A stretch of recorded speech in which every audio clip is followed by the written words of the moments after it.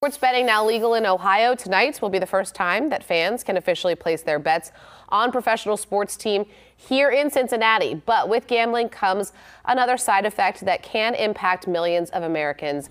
WLWT News 5's Meredith Stutz live outside of Hard Rock Casino with a look at the resources available for those potentially struggling with gambling. But also, Meredith, as people are maybe starting to get into this, the signs and the warning signs to look out for.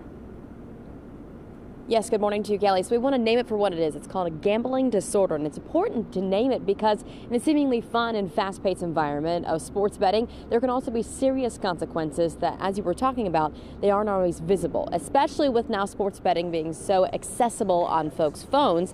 It can be easy and isolating to have a gambling problem. And we spoke with the Ohio Casino Control Commission for signs to spot for gambling disorders.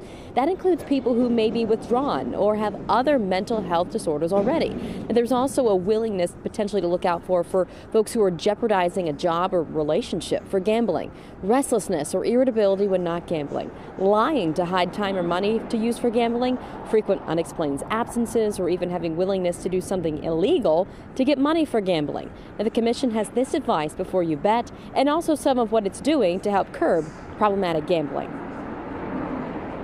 One of those, items that we encourage people to remember is that, only wager with money that you can afford to lose.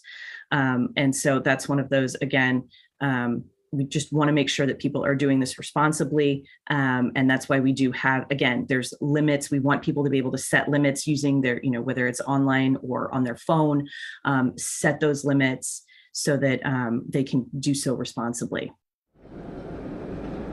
Responsible is a good word there to remember. Now, the Ohio Casino Control Commission has also put forth efforts for folks to be aware of when it comes to gambling responsibly. That includes initiatives called Pause Before You Play and also Before You Bet, and also online and even phone resources for you. We have that number for you if you want to jot it down on your screen. That is the Ohio Problem Gambling Helpline.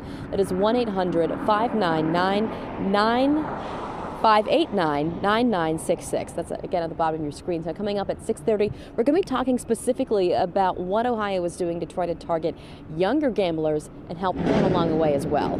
Back to you, Kelly. All right, Meredith Stutz with some really great